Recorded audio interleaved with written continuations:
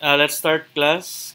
Okay, please start with number one, group one. For number one, bank borrowings are generally considered to be financing activities. It is true because it was stated in the book that the definition of bank borrowings are it's considered to be financing activities and do not form part of cash and cash equivalents.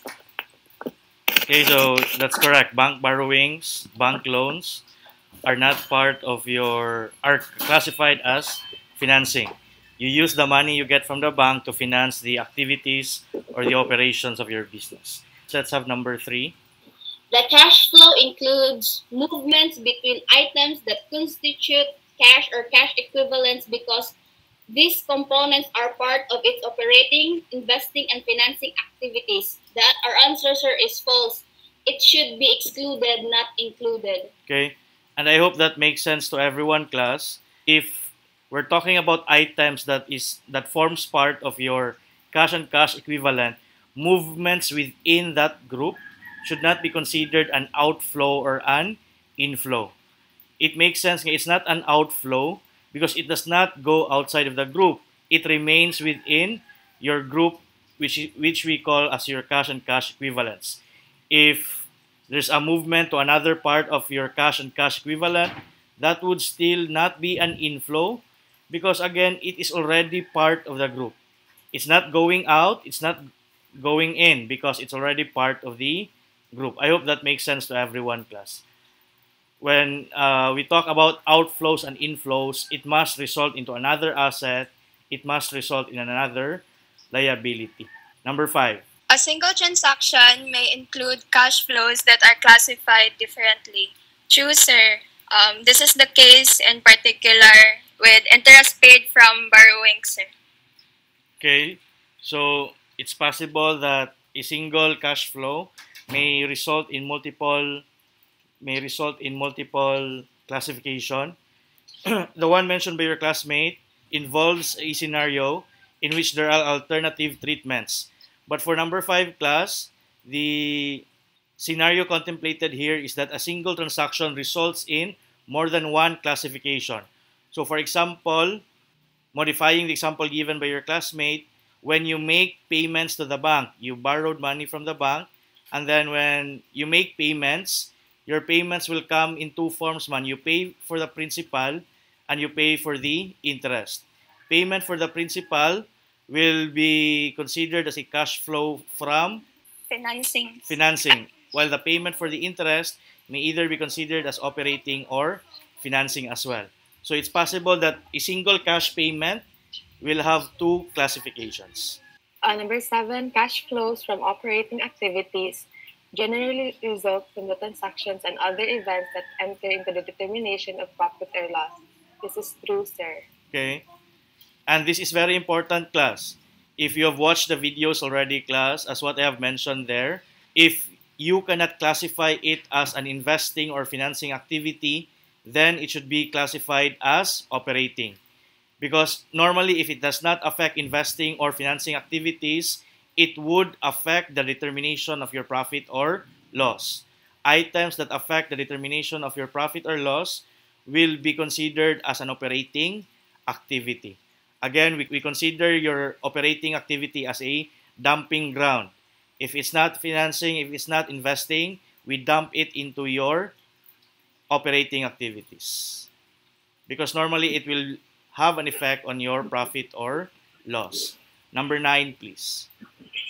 The cash flows of a foreign subsidiary shall be translated at the exchange rates between the functional currency by applying to the foreign currency amount and foreign currency at the end of the reporting period. The answer is false. Why? It should be at the end of the cash flows, at the date of the cash flows. That's correct. It should be at the date of cash flows, class. And this is what makes translation challenging, class. When do we normally translate or convert our financial statements, class? On the date in which we are preparing our financial statements. When do we normally prepare our financial statements? At the end of the year. And that's what makes translation challenging. We do it at the end of the year, but we will have to use the exchange rates on the date in which the transaction happened. If it happened on January, you use the exchange rates on January. If it happened in September, you use the exchange rates on September.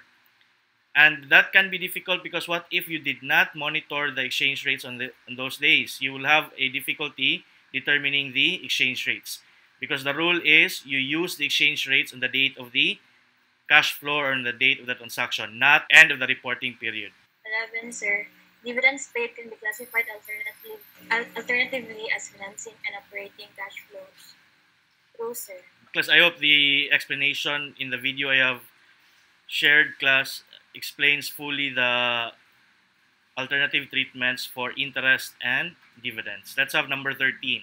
The aggregate cash flow arising from obtaining or losing control of subsidiaries or other businesses shall be presented separately and classified as operating activities. False, sir, because it should be classified as investing activity. Class, you obtain a subsidiary, class, if you invest in the shares of another company. So transactions involving your subsidiary would be considered as an investing activity. When you acquire a subsidiary, class, if you are the acquirer, if you are the parent, your investment in the subsidiary is reported in your asset section as investment in subsidiaries. So definitely such activity, such transaction relates to investing activities. Number 15. Investing and financing transactions that do not require the use of cash or cash equivalents shall be excluded from a statement of cash flows. True, sir.